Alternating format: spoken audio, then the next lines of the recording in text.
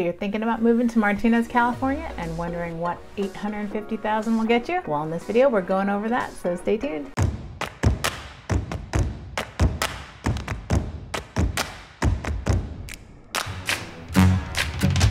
What's up guys, Rachel Capel here with Keller Williams in the Bay Area. If you want to know all things San Francisco Bay Area related, this is the channel for you. Click the subscribe button, smash that like bell if you like our videos, and make sure to keep those questions coming because we love it. Alright, so now let's get into this video. What $850,000 will get you in Martinez, California? Let's go. Okay, so let's get into these listings that just sold in the last 60 days. I went up to $850,000 for list price, so actually sold price. And you can see here, there is a couple different properties that recently sold. This one sold, it started at $699 and it sold for $800. You can see here, it's really cute. And these, yeah, these are all really nice little houses. Nice renovated, open space living area.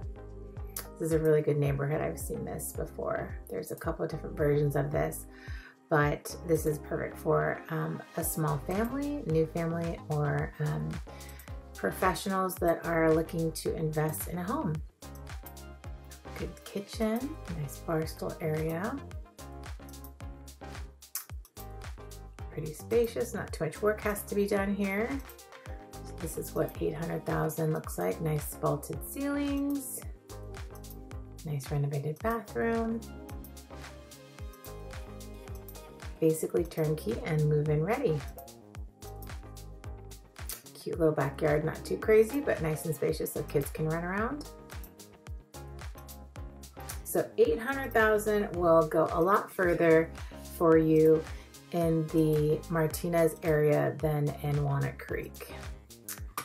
And this one, I don't believe it, no HOA fees on this one. 6 days on market, looks like it had 10 offers and it went for $800,000. So let's go on to the next one. This one was $728,000 list price, sold price was $770,000. This is for 3.5 baths. Cute little park area, looks like. This is a little bit of a different style home, a little closer together, but there's a nice little park there that you can go visit and have kids run around with. Nice open kitchen, all updated, living dining area. So see, this would cost you definitely closer to $1 million if you were going to be in Pleasant Hill or Walnut Creek. Nice spacious master. And have that office / master vibe. Nice updated bathrooms. Little workout room. And this is 2,100 square feet, washer and dryer area. So this is really nice. It does not really have a backyard, looks like small backyard.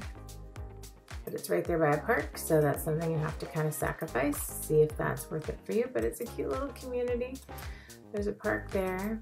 So let's take a look at the next one. So that one sold for $770,000. This one sold for $800,000.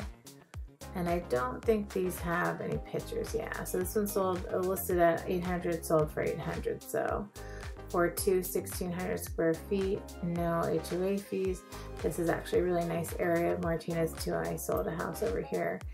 It's near Kaiser. So yeah, this is a good area.